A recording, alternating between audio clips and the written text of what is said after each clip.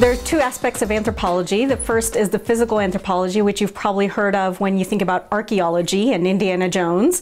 Today our focus is on the other aspect of anthropology, which is cultural anthropology. And cultural anthropology is the study of contemporary cultures. And of course, that is what you need to know as a wedding planner when you're learning about your clients and helping them plan their wedding. So today we're going to talk about several aspects of marriage, the history of marriage, what makes it important, how is marriage different from weddings. We're going to talk about the context or the importance of wedding rituals. We're going to identify what are some of the variabilities and the spectrum of weddings.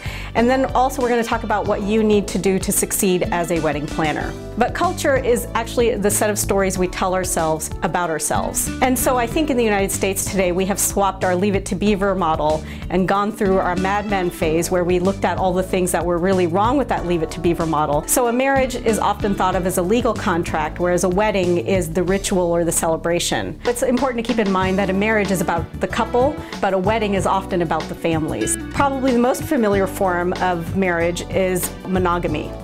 And today in the United States we're having a debate about who can get married and who cannot, and we'll talk about that in a little bit. Because marriage is one of the oldest forms of ritual in human society, there are many traditions surrounding them, including some weddings that have no rituals at all. As a wedding planner, you may feel overwhelmed that you have to remember all of the details of everybody's rituals and practices and traditions.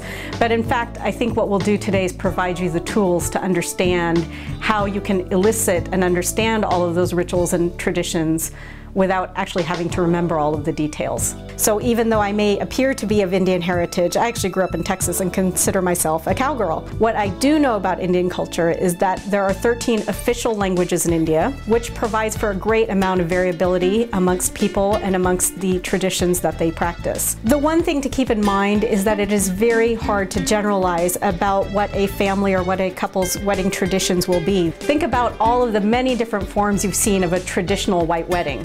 And these things can reflect on geographic differences, on religious differences, and just on family differences on how a family will choose to create that very traditional white wedding and all of the different images that people have in their head, the stories they tell themselves about what a white wedding looks like. So for instance, in Asia today, people have a form of wedding that we think of as a traditional white wedding with a big white gown and a big white cake.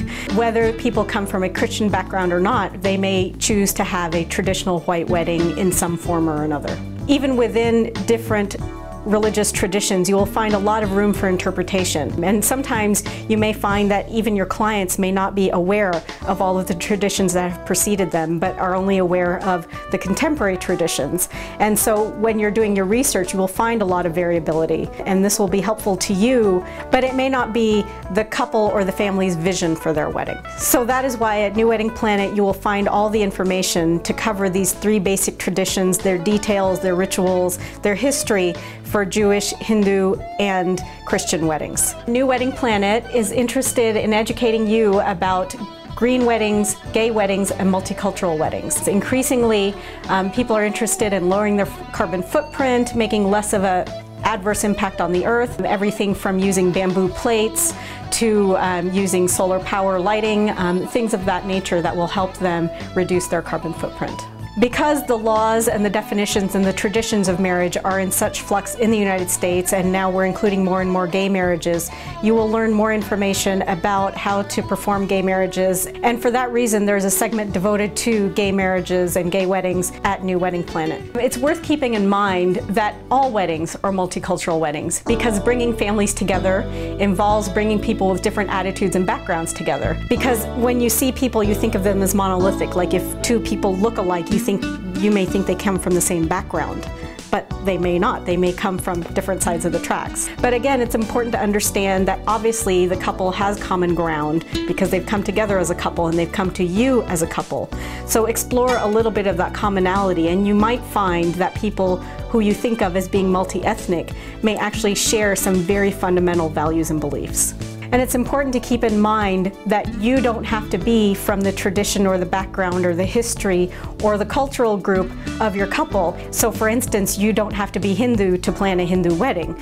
They may opt for a hybrid wedding, but they may choose to bring in Native American traditions or Buddhist traditions. They may go bare feet, or they may have it on a beach instead of a church. All of those options are open to your clients, and you can help educate them as to how they can incorporate the elements they would want to incorporate and still remain true to their heritage and background.